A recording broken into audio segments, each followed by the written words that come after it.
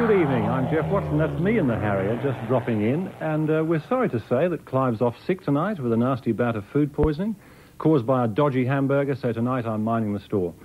There is no truth at all in the rumours that Clive is in Monument Valley in the United States. Here is a recent picture of Monument Valley, and as you can see, there is no sign of Clive, unless he's hiding behind a monolith. There is also no truth in the rumour that he's attending a reunion of 064 tank locomotive drivers at Doumboula in Victoria, although there have been unconfirmed sightings in Java. Could this be our man? No, perhaps not. Well, no, Clive is in fact not a well boy, and we wish him well. We hope he'll be back tomorrow night.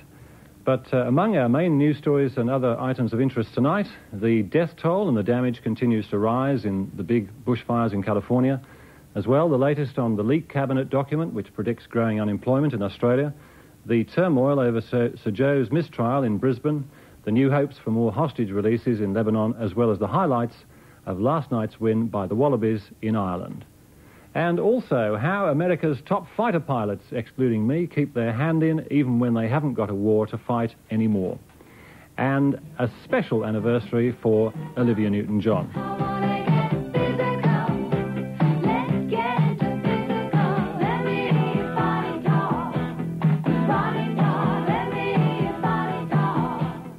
Well, Israel has set the scene for the release of at least one more Western hostage by freeing 14 Arabs held in an Israeli prison in southern Lebanon.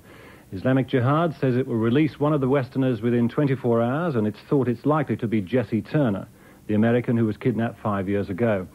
Meanwhile, Israel's cabinet has voted 16-3 to join peace talks, which will start in Madrid at the end of the month.